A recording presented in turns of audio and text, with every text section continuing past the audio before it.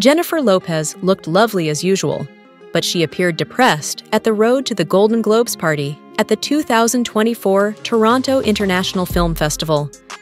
The 55-year-old singer looked stunning in a semi-sheer chiffon gown at the party, which took place at the Four Seasons Hotel in Toronto, Canada.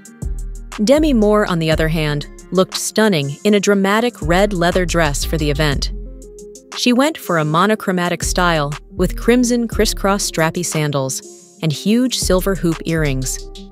The ghost actress looked stunning in a sun-kissed appearance, complete with a matching pink lip. Moore and Lopez sported gorgeous straight haircuts with center partings to the event. Lopez attended the celebration after premiering her new film, Unstoppable, at the Toronto International Film Festival on Friday night. Lopez attended the celebration after premiering her new film, Unstoppable, at the Toronto International Film Festival on Friday night.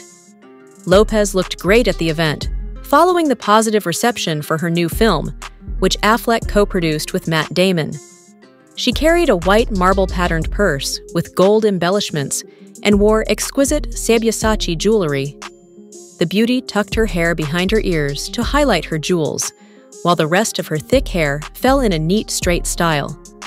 On the red carpet, she also posed with Anthony Robles, the inspiration for the biography, and his mother, Judy Robles, whom she portrays. After the party, she took to Instagram to thank the folks who collaborated with her on Unstoppable, but she left out Affleck. In the description, she sent a lengthy and personal message to her 251 million followers about being a part of the team that created the film based on Anthony Robles' inspirational tale.